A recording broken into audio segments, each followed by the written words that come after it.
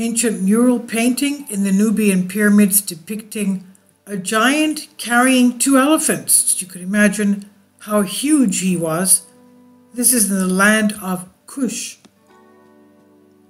If you drive north from Khartoum along a narrow desert road towards the ancient city of Meroe, a breathtaking view emerges from beyond the mirage, dozens of steep pyramids piercing the horizon. No matter how many times you may visit, there is an odd sense of discovery. In Meroe itself, once the capital of the kingdom of Kush, the road divides the city. To the east is the royal cemetery packed with close to 50 sandstone and red brick pyramids of varying heights. Many have broken tops, the legacy of 19th century European looters. To the west is the royal city, which includes the ruins of a palace, a temple, and a royal bath. Each structure has a distinctive architecture that draws on local, Egyptian, and Greco-Roman decorative tastes, evidence of Meroe's global connections. A brief history of the land of Kush. The first settlers in northern Sudan date back 300,000 years. It's home to the oldest sub-Saharan African kingdom, the Kingdom of Kush, about 2,500 to 1,500 BC. This culture produced some of the most beautiful pottery in the Nile Valley, including Kerma beakers. Sudan was coveted for its rich natural resources, particularly gold, ebony, and ivory. Several objects in the British Museum collection are made of these materials. Ancient Egyptians were attracted southward seeking these resources during the Old Kingdom. That's about 2686 to 2181 BC, which often led to conflict as Egyptian and Sudanese rulers sought to control the trade there. Kush was the most powerful state in the Nile Valley around 1700 BC. The conflict between Egypt and Kush followed, culminating in the conquest of Kush by Thutmose I. This is in 1504 to 1492 BC. In the west and south, Neolithic cultures remained as both areas were beyond the reach of the Egyptian rulers. The city of Meroe and the strange mural painting of the giant carrying the elephants.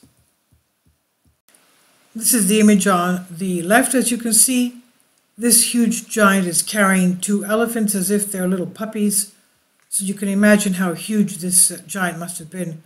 Now, the city of Meroe is marked by more than 200 pyramids, of which many are in ruins. They have the distinctive size and proportions of Nubian pyramids. The Sudan Meroitic depiction of the Nubian carrying the two elephants. The site of Meroe was brought to the knowledge of Europeans in 1821 by the French mineralogist Frédéric Sillot, 1787 to 1869.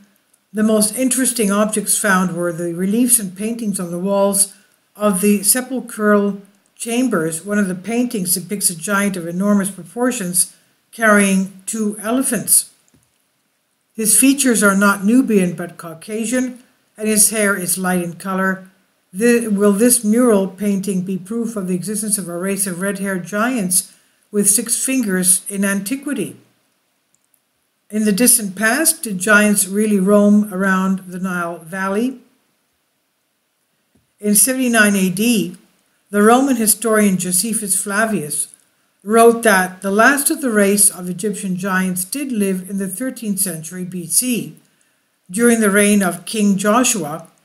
He further wrote that they had huge bodies, and their faces were so unlike ordinary humans that it was amazing to look at them, and it was scary to listen to their loud voice, which was like a lion roar. Now let's remember this is about the time of the tribes of Israel from the Exodus entering the promised land of Canaan, and that is where the giants were, obviously.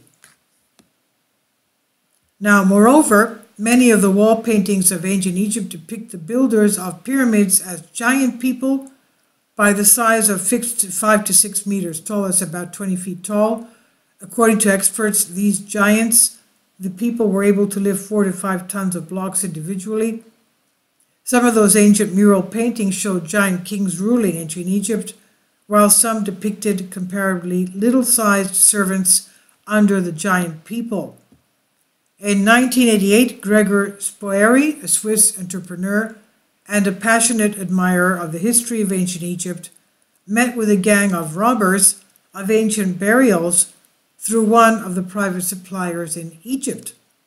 The meeting took place in a small house in Bir Hooker, 100 kilometers northeast of Cairo, where Spoeri witnessed a giant mummified finger wrapped in rags.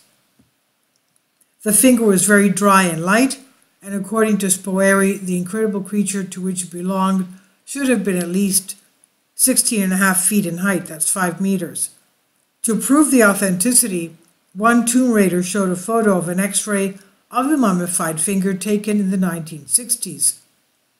And this is on Collective Spark by Ancient History guest post. Please leave your comments. Thank you for your support.